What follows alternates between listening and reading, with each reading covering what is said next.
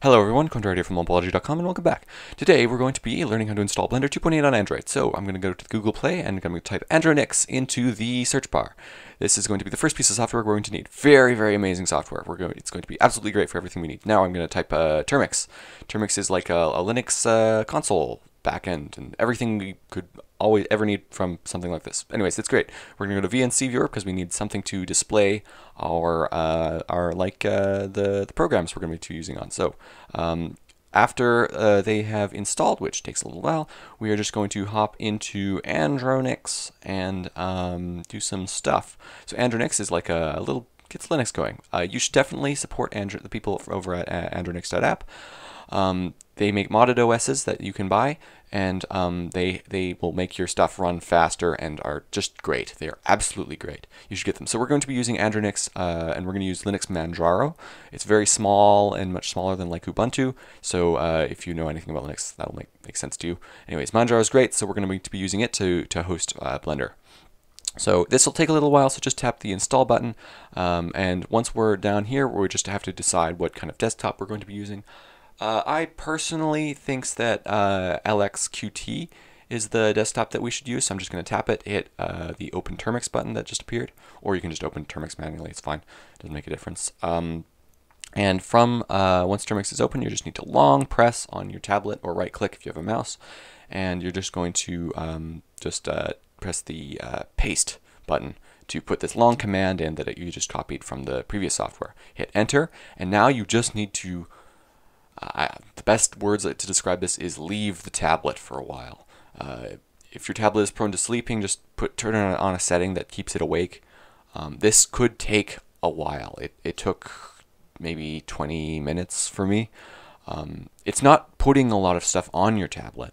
It just takes a while to get all that stuff from the cloud servers onto your tablet. So because we're basically installing a backend into the tablet. It's not large, though keep in mind you will probably need a fairly modern device to keep this all running, and that should be expected. I mean, we're talking about Blender. If you're trying to run Blender on your tiny cell phone from 2008, it's not going to happen. I'm sorry.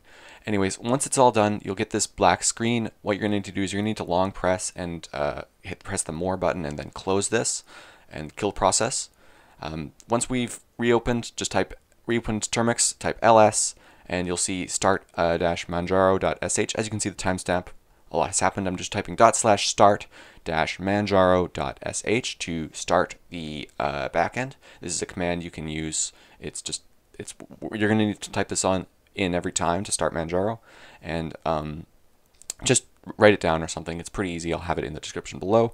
And once we're in here, we just need to close this, go to VNC Viewer, next. Don't send them your data. Seriously, and then hit plus, and then type localhost :1 and then type links or something. I don't know, it doesn't matter. We're just sniffing that port for display. So now I'm going to type VNC server-start, and then just skip over the password, put a password in. Like it has to be 6 characters longer. VNC server-start. Again, sorry, password 1 2 3 4 5 6. There, that's great. Verify it.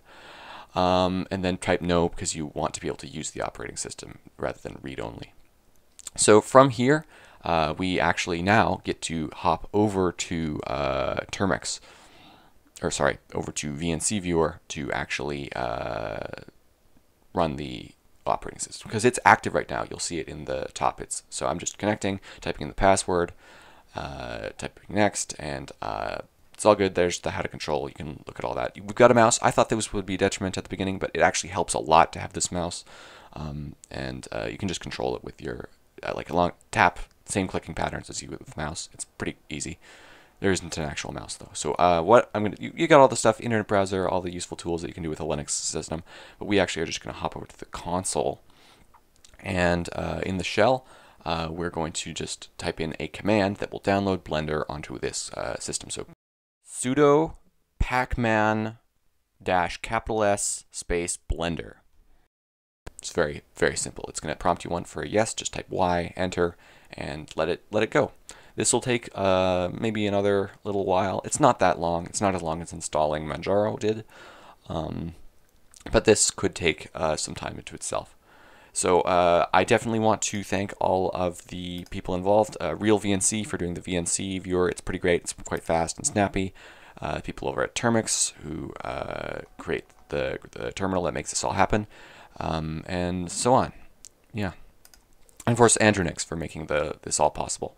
So credit for them. I'll link them all in the description. You can find Andronix has more commands for the Termux console that you can use to control your operating system. It's pretty good and comes in very, very handy. To stop the server, go back to Termux.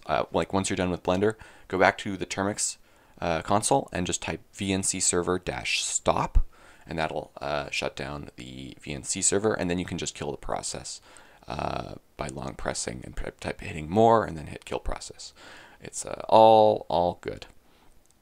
So as you can see, it's installing Blender. Finally got the Blender thing going there, and now it's done, just like that. And all we have to do is I think we can type Blender into the console, but I'm just going to go use the GUI graphics Blender. And now we just wait a little bit longer for it to load Blender. And then we can get right to work. This version of Blender is much faster than any of the previous tutorials I've done. All the previous tutorials are starting to feel a little out of date. Blender 2.63 and now 7.9 and now Blender 2.8. It's amazing, and it's not just an old copy of Blender 2.8. It's the latest. It's the newest stuff. So Blender 2.9 might even work when it releases very soon. So everything here is quite fast. The Blender interface can move around. It's all good. I just tapped the icon for the mouse. It makes things a little easier sometimes. So I can hit X just as you would in a PC and tap once to delete the default cube. Shift A doesn't appear to work. It just seems to select everything, but that's because it's like something to do with the shift register. It probably works fine. Anyway, but I just used the menu at the top to add the plane, and then I went to modifiers, and where's it is, like, I don't know, can simulate an ocean. That's pretty good, and you can mess with the timestamps. The color's a little off, but you know, we don't really need that. I'm sure we could install a library or something to correct that if we needed to in the VNC in the console. And we can navigate the interface. Here's how you go to the camera. It's very fast, and if you need to do your renders, this will handle it just fine. So with that is all done, I'm Lopology. Thank you all so much for watching. I hope this satisfied the itch for Blender related stuff. It's not an easy thing running Blender on your phone, so I definitely want to provide a medium by which to support anyone who can't get a hold of a proper computer or something like that. That being said, a phone is no replacement for a laptop or a computer, so if you want to get any real work done, you're still going to need a computer to run Blender. But if you just want to run Blender 2.8 kind of as a hobbyist thing, and you want it on the go, throw it on your phone. If you have a decent tablet, like, hey, Blender on the go, plug in a mouse on your tablet. It's not the worst thing in the world, honestly. You can get an adequate amount of work done. So I definitely recommend this. I certainly use it. I've been using it for a few weeks now, and I can say for sure it's a lot of fun, honestly, having Blender on the go.